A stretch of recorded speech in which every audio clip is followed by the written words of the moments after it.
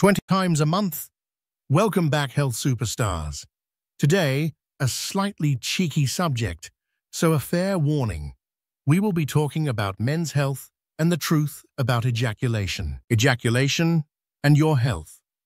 What science really says. 21 times a month?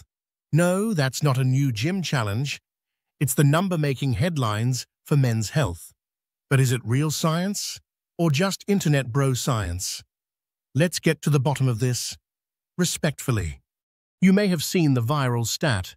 Men who ejaculate 21 times a month have a significantly lower risk of prostate cancer, up to 31% lower, according to a Harvard study from 2016. That's right. What was once taboo may now be your doctor's silent prescription.